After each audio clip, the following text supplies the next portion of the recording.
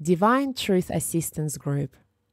These group assistance sessions are about putting principles of divine truth into action. This discussion is part of the 2014 Australia Group 1 series. Mary presents an introduction to addictions, recorded on the 14th of July 2014 in Monkerai, New South Wales, Australia. Who thinks we should do one day for every group that we have so that you can have the rest of the group to deal with that first day and then, yeah. That's the cool thing about it going on YouTube though, isn't it? You can go back and have your mini assistance group again. Yeah. Yeah. Who's been doing their homework? Top of the class, everyone. A students.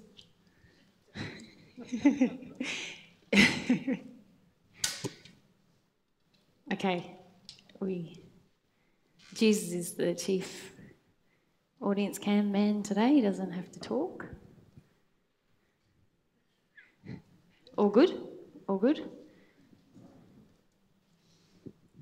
Okay, let's get underway because it'd be great to get some personal truth sessions in today, wouldn't it? So we'll try and be succinct. It's hard to rush through all the important bits though. Yeah. All right. Today's day is all about addictions. And I'm just the warm-up to Cornelius. And what I want, if you notice, the last couple of days, we've been trying to get you guys to connect with, okay, we've got all this theory in our head. What does it feel like? What does it all feel like? So my question for you guys is, what does wanting an addiction feel like? Felix?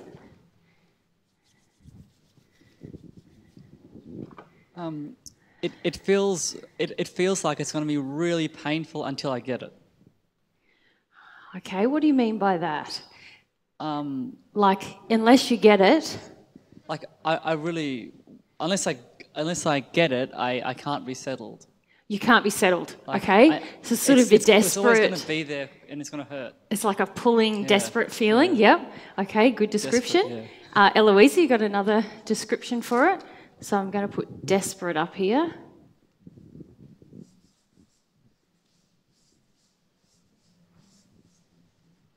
Okay.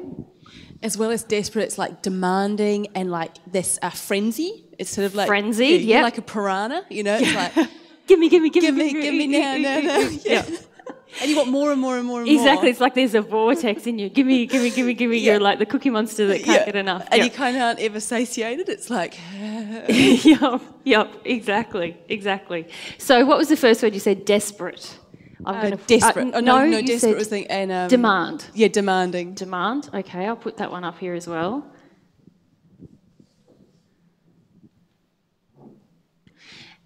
And... Joellen? To me, it feels like a compulsion, a pushing feeling. Yes, that is a very good word for it. Let's call it compulsion.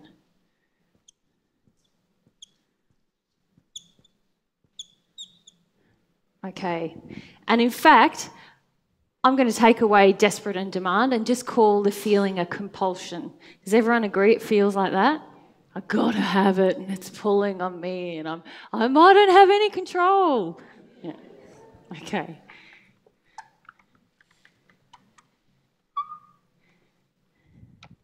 Now, what happens with this compulsion?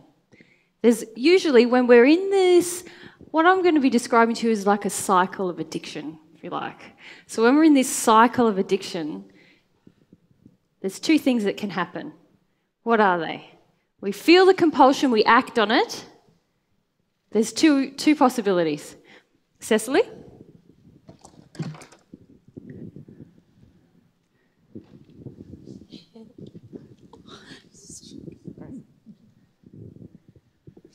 We either have it satisfied or not. Yeah. Exactly. What do you call it when you don't have it satisfied? Let's call it we get it met or not met. Is that fair enough description? All right. So Let's go met here. I'm trying to keep this on one half of the board. Might be a bit tricky. I'm not happy with that. So it gets met or not met. Okay. How does that feel? Let's talk about how it feels on the met side. What do you feel when the addiction gets met? Yep. Kate, sorry. It just puts a dampener on the frenzy or fully suppresses it, depending on...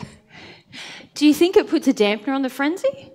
I don't know. Probably more, I it feel just like fully suppresses it. Like fuels the frenzy, doesn't it? Let's try someone else, Matthew.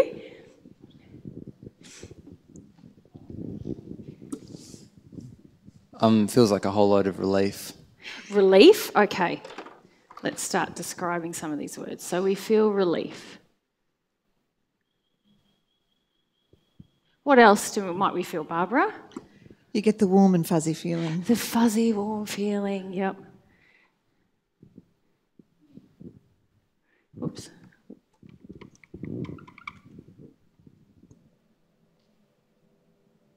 Warm and fuzzy.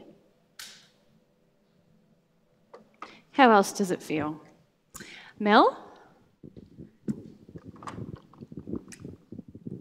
A safety, like I feel safe and, safe. Yes, I often feel this sort of, safe now, everything in the world's okay. Yep. So safe. What else? If we go to Raj and then we go to Laura. I have to confess it feels a little naughty. Naughty, This is another type of feelings we can start to have, can't we? Now, why does it feel a bit naughty? Well, perhaps it's because I really know that I shouldn't, but I will. You'll wanna and you're gonna. Okay, so I agree. After some time, after we've heard some divine truth and it's all floating around in the head up there, we go, oh, maybe this is a bit bad, but we'll go ahead. Okay, so naughty. Naughty but nice. It's a good way of, that's a good way of describing it. I'm putting that up here. Because at this stage, there's still a lot of, we're still in a cycle where like, yeah, I'm doing it. It's naughty, but it's nice, and I'm going to keep going. Okay, Laura. I feel loved. Loved, yes. And I'm going to put that in inverted commas. It's loved. We do totally believe it's loved when we're in the throes of addiction. Okay, what else? If we go to Alwyn and we go to Denise. I'm in my comfort zone. Comfort zone. So we're feeling comfortable. Yep. Denise? Happy. Happy? Falsely. Happy, yeah. Okay.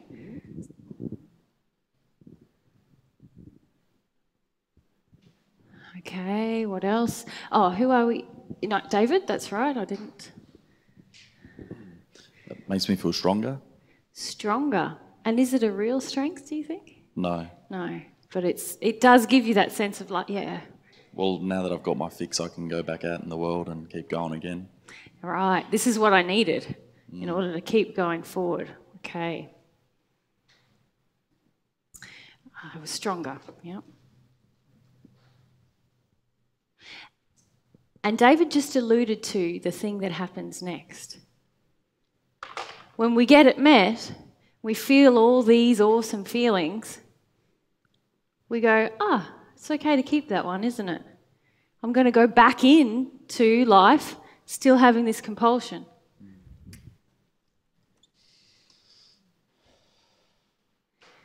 So we stay in a cycle, don't we? And in fact, what happens with all the false beliefs that are driving our addiction? Barbara? They're just reinforced again. Yes. My false beliefs are reinforced and I continue on my merry way. Okay, all right. That's great, guys. I think that's a good description of a lot of the feelings that we have when we're in this cycle of addiction, if we call it. I'm just going to put up about our false beliefs because that's an important point.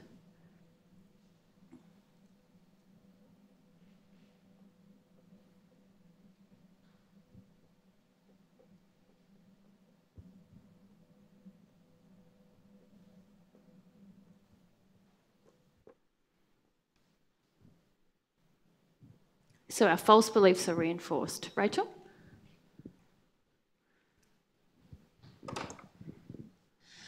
I just wanted to say that I feel disappointed actually when my addictions get met. I instantly feel like it's not satisfying and I feel really disappointed. So you feel a bit... What do you feel disappointed about? Just, it feels unsatisfying actually, like deeply unsatisfying, and that's, you know, never going to be met and I can't meet it, and it feels, you know, that... So isn't that when your addiction doesn't get met?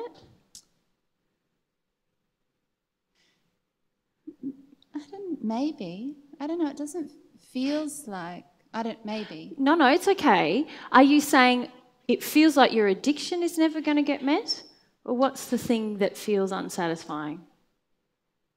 The thing, that I'm trying to get met, or that the feeling that's trying to be met, I guess. So, for example, you're trying to get loved, and so you enter this addiction, and then now there's this feeling of like, this isn't love. Yeah. Okay. So what started to happen for you, do you think? If you think back to what Jesus talked about yesterday when he was talking about deconstructing the facade, he was talking about you go through a process, and this, by the way, is something that I'll talk about again. I'm getting up again today. But this process you go through of intellectual awareness, intellectual desire to change. Now we start to have a soul awareness, but it's not yet a soul desire to change. I think that's what's happening for you, Rachel. Yeah. Around your addiction. Yeah. So that process that Jesus outlined yesterday counts for pretty much the deconstruction of anything that's in your soul that's out of harmony with love. You go through that process. So you're right. Sometimes when we're in this cycle, it ends up actually feeling a bit sleazy. Yeah, okay. Barb?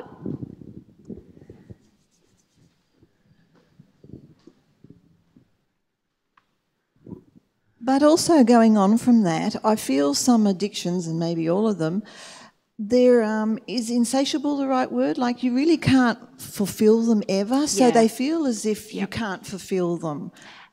You are drawn, aren't you? You get this feeling, but it's not a big enough fix, is it? It's not. So you have to go back into the compulsion. Yes, so the cycle keeps on going. It keeps on kicking around. But it never gets fulfilled. No. To a full satisfied level, unless it's chocolate and you pigged out for too long, yes. But what happens a week later? Exactly. Yeah. Because really it hasn't satisfied. Yeah. It hasn't satisfied from a soul perspective. So you can't satisfy it ever, really. No, well, only you keep going back into compulsion. You think you've got a little bit of it, and then, no, it's not there. It's exactly like that. Yeah. That is an addiction at play, really. Yeah. Okay. If we go back to David, and then we'll go forward to Matthew. Yes, sometimes, a few times, it feels kind of empty. Yeah. Yep. Okay, Matt. Are we talking questions or still on feelings? Still on feelings. Okay, because I think we've covered the feelings now. So we've talked about how, it feels loved and wonderful. Sometimes it feels a bit icky when we've got a bit of a growing awareness that, something's not right here. But it is pretty much insatiable anyway. So we might feel a brief moment of satisfaction, but then we need to go back into it in order to keep trying to chase that feeling of satisfaction, if you like. Okay, all right. Good one. You guys know about addictions up here. Okay, what happens when our compulsion, we act upon it and it's not met? Vanessa. I feel like this one for me goes on both sides. So there's anger, but I feel justified and righteous is more the, Yes. So even in meeting it, I'm justifying the meeting of it, and yeah, I deserve this for sure. Yeah, so when you get it met, you feel, I deserve it. Yeah. When you of don't get course. it met, you feel, this is unjust. Yes, I do. I should be getting it. And in fact, yes, most people feel like that when their addiction is not being met. So we feel this injustice feeling, indignant feeling. What? Okay, so...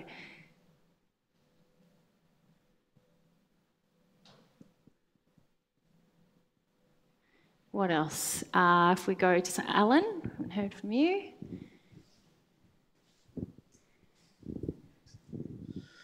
I feel irritable and annoyed. And even angry. Angry. Yep. Pissed off. Yep. I'll just put it all under anger. Yep. That's, as we know, very common. All right, let's go to Sheridan and here to Graham.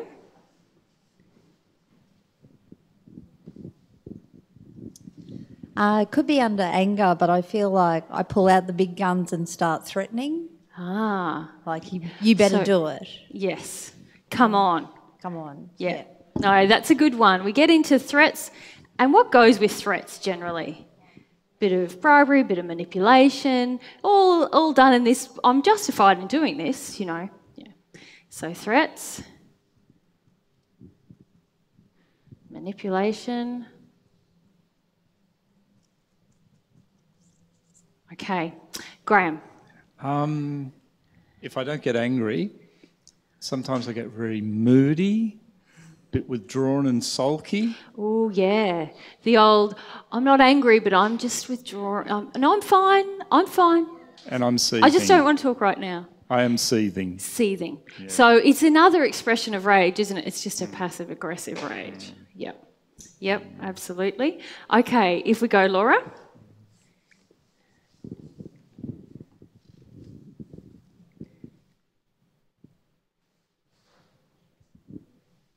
I get this desolate, empty, and then panic, like I wouldn't know what to do with that emptiness. So it's Okay, panic. so you're kind of panicking, and that's really feeling the compulsion, isn't it?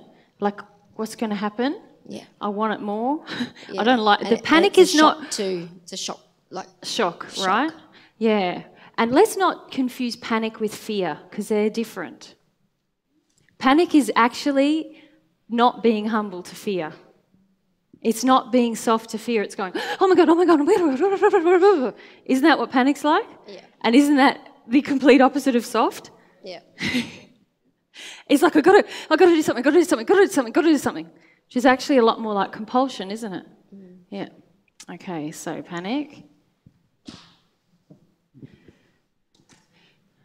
What about this one? It's my addiction. No, I've got to feel about it. Okay, fine. Have a big cry. What are we really doing? Having a tantrum. Yeah. And what about a really key one?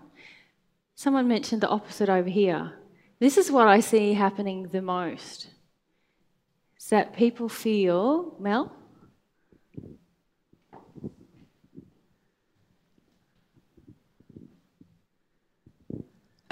Well, usually for me, it's that whole totalified, justified anger. Yep.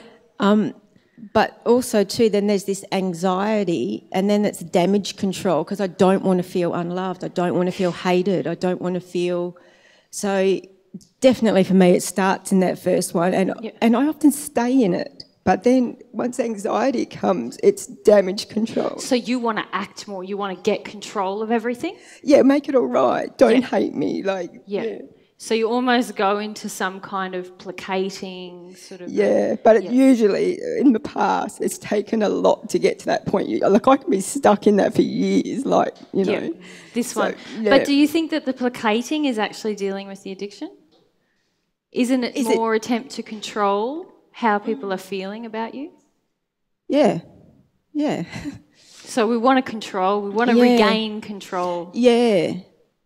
Or perceived control, let's call it that, because it's not really real control you have when you're in your addictions. And then it goes back, for me, back to that safety. Okay, I feel safe now. So that, yeah, I'm with you.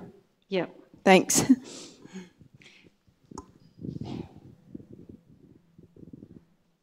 So demand for control, and the one that no one has mentioned, Deirdre, you want to have a go? Unloved. Unloved.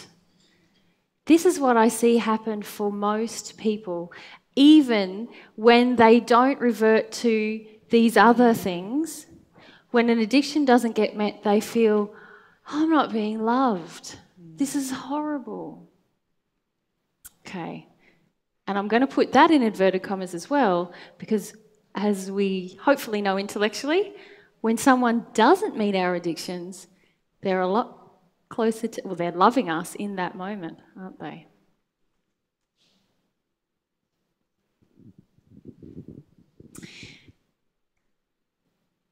And what usually happens after that?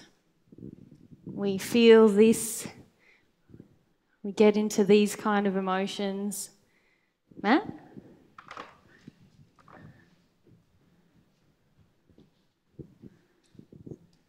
Usually one of two things: we'll fight harder to get that addiction, or we'll swap it out and we'll try and find another addiction. Exactly. Any addiction, just any addiction, make it right. go away. I can't get chocolate, I'm going for coffee.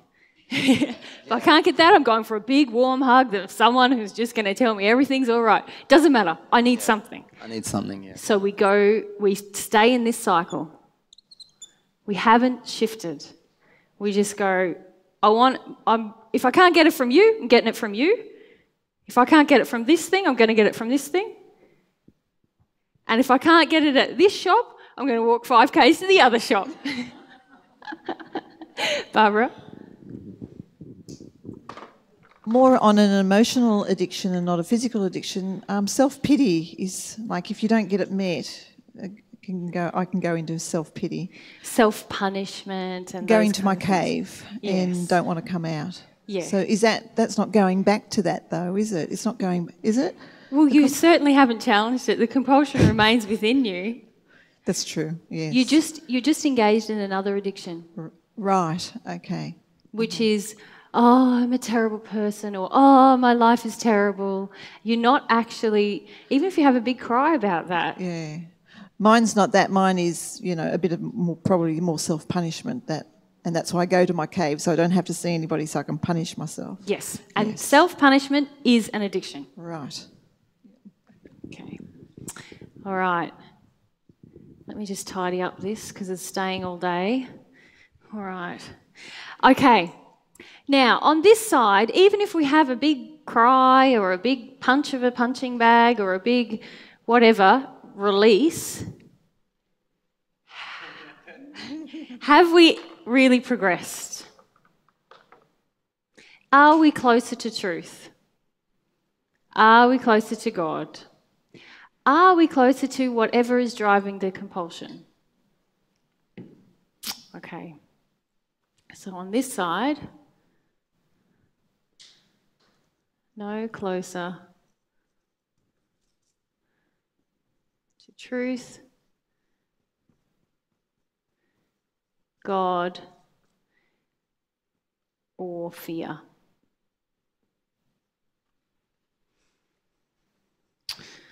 It's a fairly damning kind of a diagram, isn't it? It feels a bit heavy. But you're very right, as a couple of you have said, it gets into a really frenzied state, doesn't it? And how do we end up feeling in our lives? When you're living in addiction all the time, what's life like? How do you feel? Christiana? A roller coaster.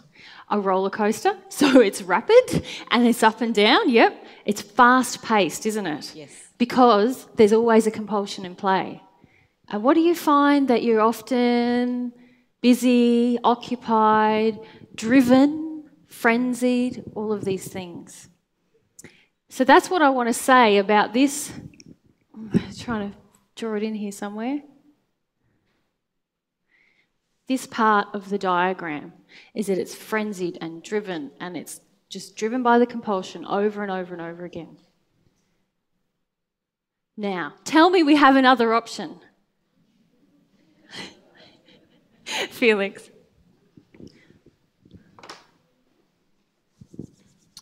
Well, instead of, when it doesn't get met, trying to get it met again, I can just feel like what I'm feeling, which is usually I feel like a lot of pain that it doesn't get met. I can just be humble to that feeling, which I don't often do, but you don't want to do. Don't want to do. Yeah, and until you want to, you're not going to feel it. Yeah. But you're right. We have a choice. We have a choice here. When we first feel the compulsion, we have a choice when we feel it getting met, and we have a choice when we feel it not getting met.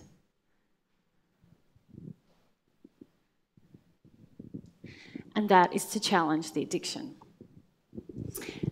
And I'm going to be talking more to you today about how to challenge an addiction.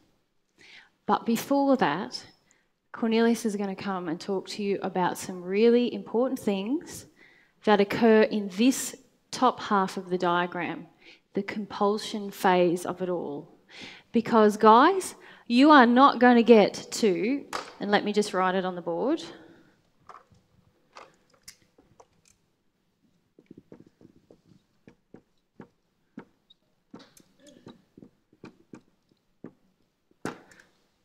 You are not going to get to challenging the addiction until you become really aware, intellectually and emotionally, of what is going on in this cycle in your lives.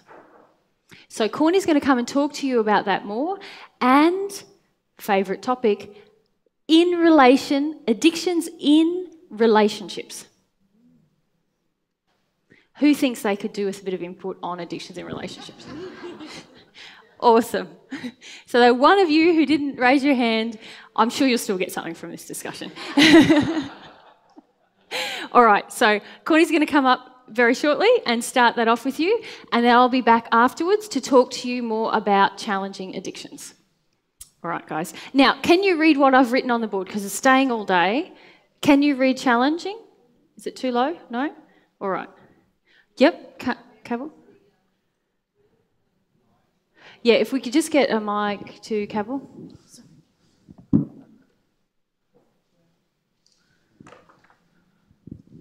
Whatever colour you've used above the challenging, I can't read it from this distance. This red? Yeah. Yeah, red. okay, all right. I'll do that in blue as well, hey? Thank you. Awesome. Okay, I'll sort that out.